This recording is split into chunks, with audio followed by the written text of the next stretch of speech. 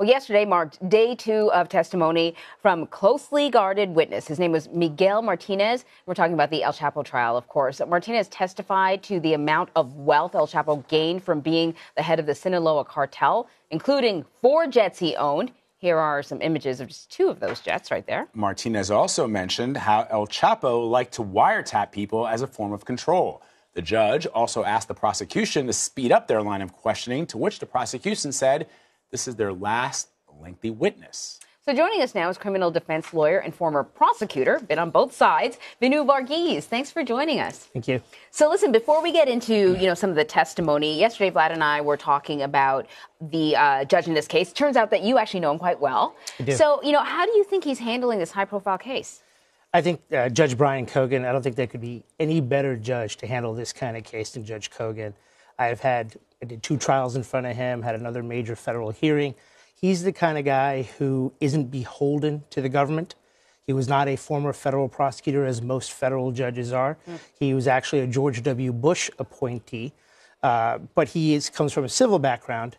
And the U.S. Attorney's, he's not super popular with the U.S. Attorney's office there because he's compassionate. He's the compassionate conservative that Republicans once talked about. And he's known not to go along with things. And so he doesn't rubber stamp things, as a lot of federal judges do, because a lot of these guys go from being a career prosecutor into the bench and wearing a robe. And he's not like that. So there couldn't be any better person to handle this kind of case. Yeah, one of the things we were talking about yesterday, which was curious, is that El Chapo's wife got into the courtroom with a phone. Yeah.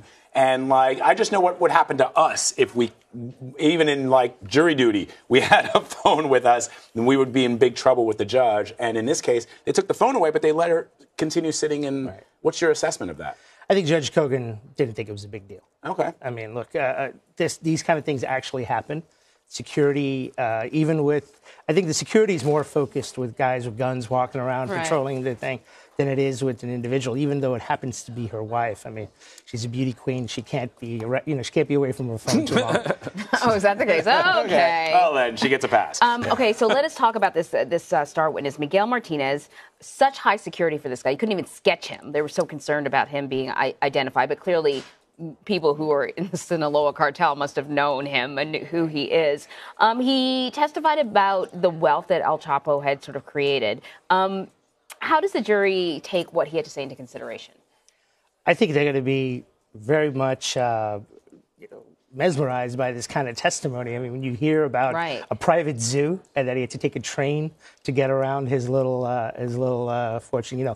Paul Manafort has his ostriches and pythons. El Chapo's got lions and tigers on his little range. So I think that's going to be that kind of stuff is going to be very difficult for the defense to overcome. El Chapo has very good lawyers, and Jeff Lichtman is one of them.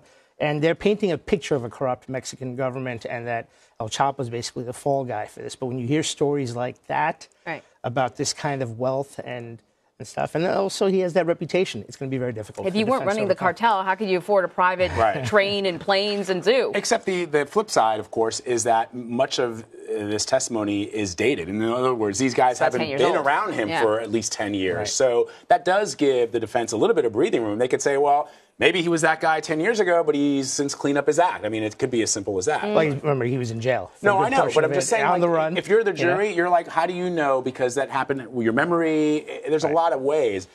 You've been a defense lawyer, you've been a prosecutor. There's a lot of good ways a defense attorney could. Sure, and I think that the other things that they're going to talk about is trying to independently prove some of this stuff, right? And Judge Cogan is not going to let them to get into every nitty-gritty detail. So when the defense challenges and says, what do you have, that's it, basically. And so, if they seem more persuasive to the jury, that could sow the seeds of doubt ultimately. And, his opening statement was very much about how corrupt the Mexican government was, how there were corrupt American officials even, put out what you know about the government. And when you hear stories in the past about Secret Service agents, hooking up with prostitutes while across, you may have doubts. And there could be, you get one on the jury, that's enough. All right, Vinu Varghese, always great to have you, man. Thank you so much. Thank you. Appreciate it.